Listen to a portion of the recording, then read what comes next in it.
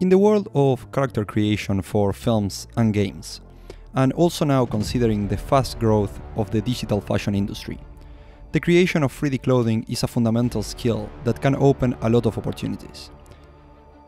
In this course, I will take you through my entire workflow of creating realistic 3D clothing, where we will go through all the steps from the creation of the garment, retopology, UVs, sculpting and texturing it using Marvelous Designer, Maya, Zbrush and Substance 3D Painter as our main tools.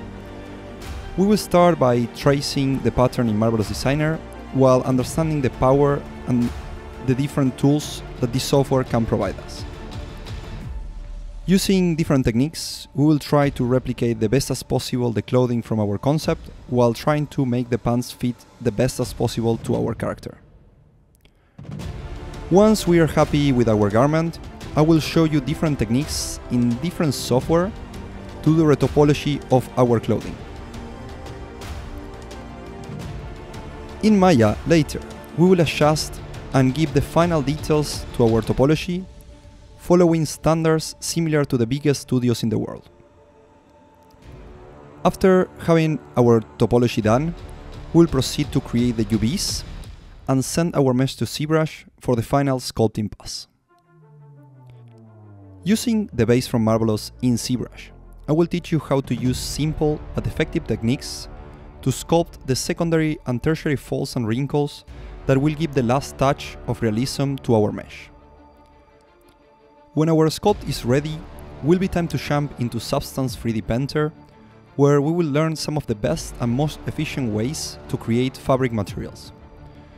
We will use a mix between procedural and more hand-painting techniques to help us to tell the story of our character while trying to be loyal to our concept. At the end of this course, you will understand the workflow used to create the clothing from your favorite characters and shows, and this will give you a base to approach the creation of any type of clothing. In this course, we won't only focus on the creation of the garment in Marvelous, but also in all the steps to transform this to a production-ready mesh.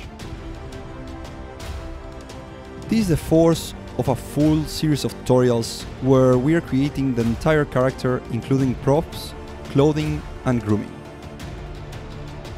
The main goal of this course is to share with you my knowledge and processes and hopefully help you in your journey on becoming a complete and successful character artist. I'm Tomas Sackmann, I'm a character artist working on the film industry, and I will be your instructor in this journey.